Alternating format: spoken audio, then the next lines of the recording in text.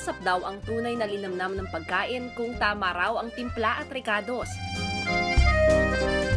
Pero sa isang restaurant na ito, may mga kapansanan daw ang bumibida sa kanilang kusina.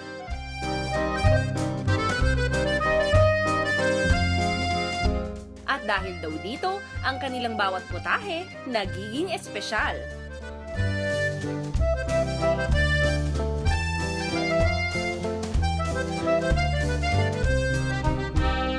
One, two, three.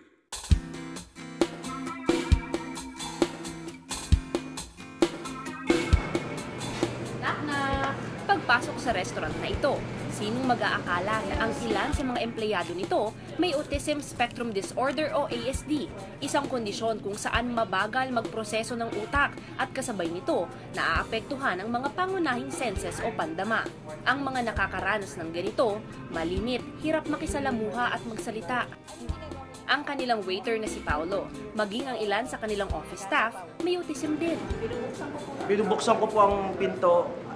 Sinasabi ko kung magandang umaga o magandang hapon sa kanila, ay dinadala ko po sila sa lamesa.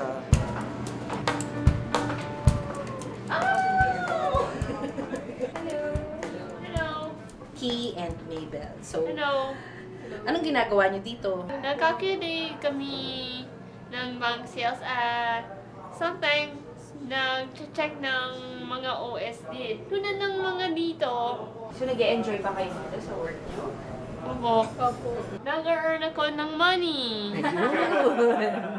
Ang mga pagkain dito, niluluto rin at pinaghahandaan ng mga taong may autism at exceptional needs.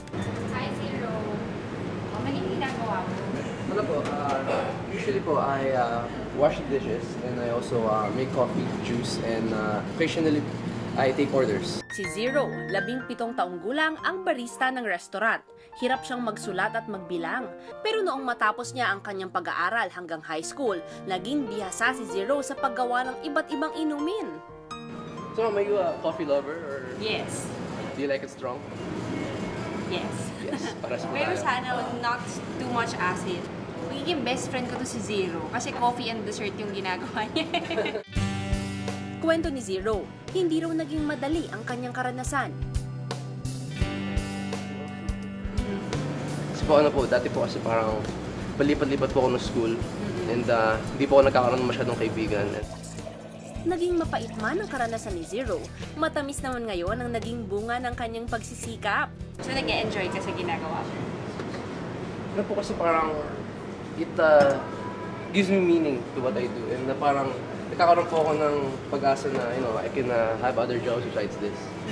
And I get to learn new things that I didn't know how to do before. And I'm glad that I found open hand na parang it got me out of my shell.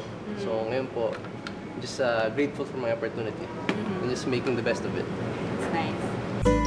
Sa narinig ko kay Zero, napahanga ako sa binatilyong nasa aking harapan. Steaming water na coffee.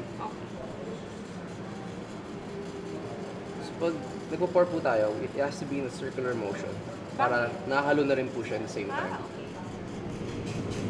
Hindi ko alam yun, Si Zero ang nagpaalala sa akin kung paano dapat tingnan ang anumang pagsubok na dumating sa buhay. There you go po. Meron akong coffee. Titigman ko na yung coffee ni Z.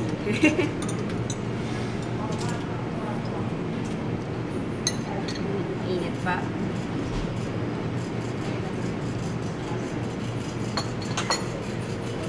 Matapang. Just the way I like it.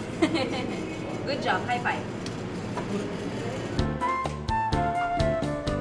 Hi, Ibarra. Hi. Ibarra, ano yung job mo dito? I'm a prep cook on the night shift every Monday to Friday, 2 to 10 p.m. And I'm so excited to be part of the night shift because they have more customers in the evening. Sa loob naman ng kusina, abala na si Bob sa pagluluto. Katulad ng iba, may autism din si Bob. What are you making now? Lots of Mexicana, chorizo fundido, at some breakfast filet. So, Tahimik at matipid magsalita si Bob, pero pagdating sa pagluluto, hindi matatawaran ang kanyang talento. Ina-assign namin sila sa work according to their strengths. So Bob's strength is really cooking.